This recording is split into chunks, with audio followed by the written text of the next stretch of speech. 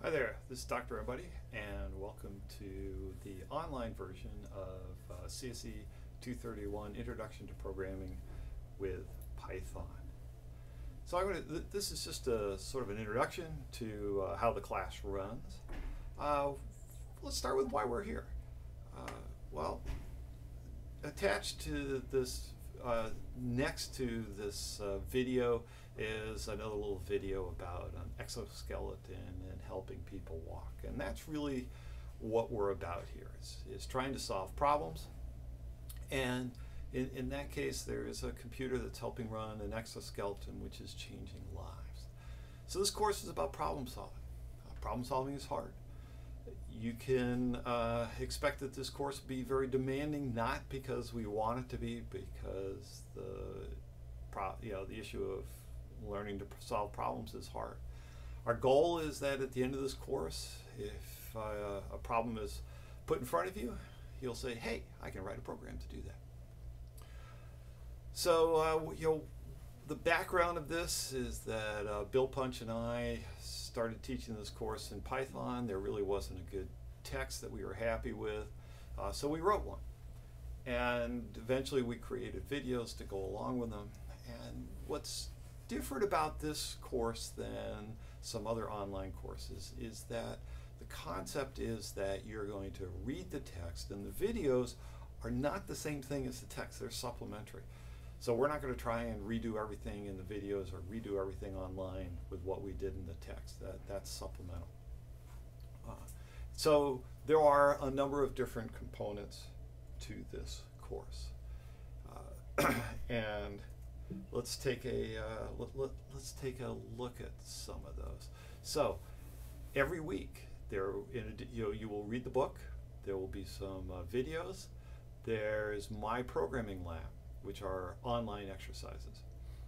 There is a lab to be done. Even though the word lab appears in both of those, they are two separate things. And then there will also be a programming project. There is a due dates page, which you should be able to find a link off of the course page. I'll show you it in a bit. That's really your home. That's your guide to what you have to do. There will be some exams. For the spring and fall semesters, we have 2 midterms and a final. The summer session has 1 midterm and a final. Our course webpage is there. And that is really your go-to point, and off of that you will find all the videos and things like the due dates page, syllabus, etc. There are 3 grading parts to this. There are weekly programming assignments, there are the exams which I mentioned, there are the online exercises, My Programming Lab. You'll notice that in terms of percentage of grading, the labs don't show up. What we do is we expect you to do the labs. If you miss 2, your final grade is reduced by 0.5. That is a big penalty. Don't do it.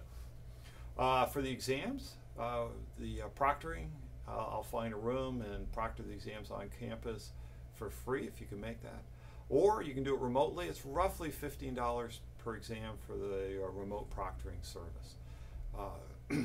And I like a 10-day warning in front of that so we can get that set up before taking an exam. We'd like you to get through this. There's 3 kinds of support here that we have. There's a TA. You'll be assigned a TA. There's myself, the instructor, and then there's also online Piazza for asking questions and getting answers. During the regular semester, response time averages somewhere around 10 minutes. Which is pretty amazing. Collaboration, it's not allowed on the programming projects. And there are some details in the syllabus. I encourage you to read that. Programming projects are your own work.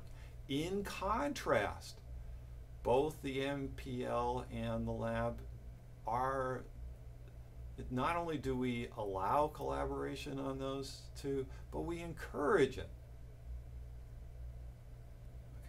So there's a difference here. When you're working on the MPL and on the labs, post stuff on Piazza about it, ask whatever you want, work with other people. In fact, we encourage it, but not on the programming projects. To get started, we use the Anaconda distribution of Python. Very important to get Python 3, not 2. Courses written around Python 3. They are different. There's a link on the web page to get it. Anaconda is a nice distribution. It's a pretty new one. Be careful for those who take the summer session. The way they're designed here at MSU, they're packed into half a semester, so it's double the pace. So don't take a lot of other courses at the same time. It will come back to bite you. Let's take a look at the web page.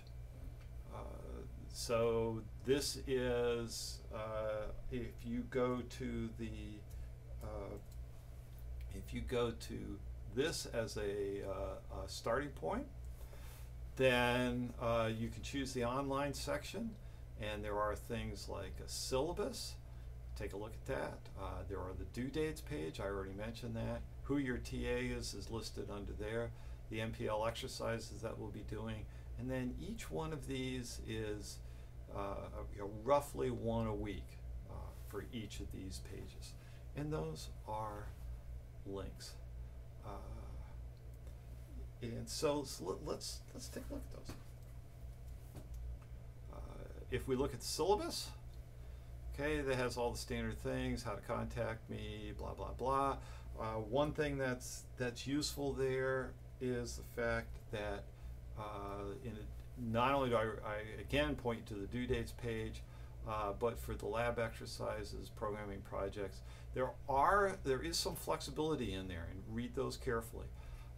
My programming lab, those online exercises, there's about 50 of them. Don't do all 1,000 or whatever that are there, just the ones that I assign. Those have deadlines, but the reality is I only collect the scores at the end, once at the end of the semester.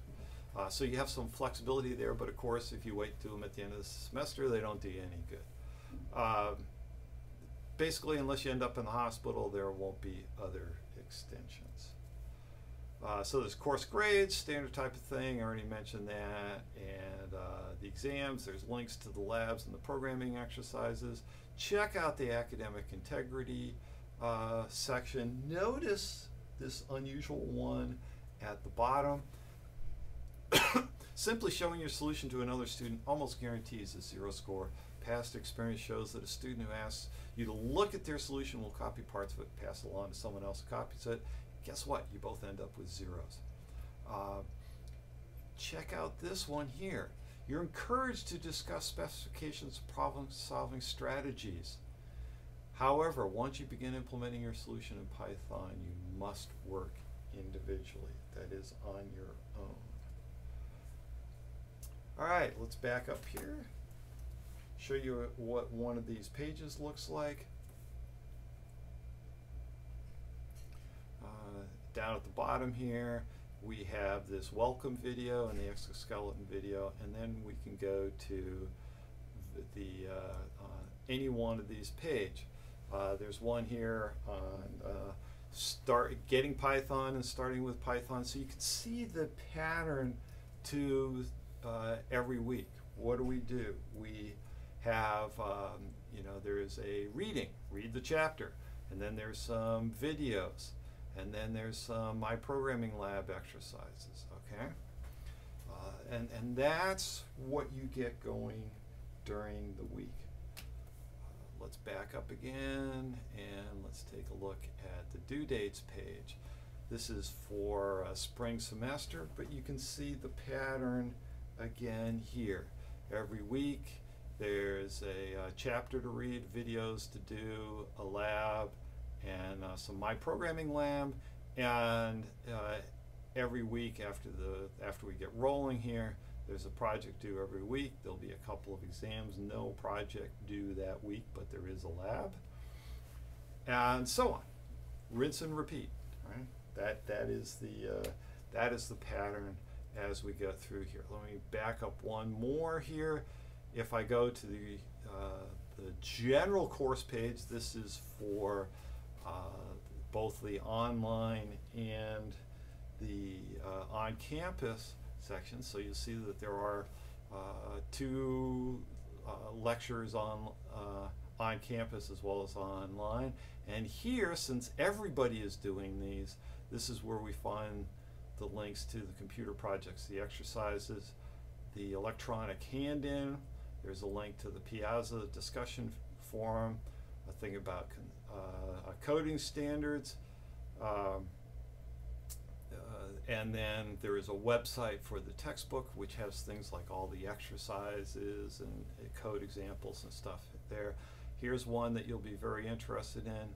All our old exams are posted on there, so you want to see what they look like. That'll be handy for you. If I go to the online section, notice that one last thing here, to download the Python, make sure you get Python 3. When I'm making this video, the one is 3.4. You really want it, it defaults to loading Python 2, so you have to select I want Python 3.4. That's it. Let's get started, and good luck with this.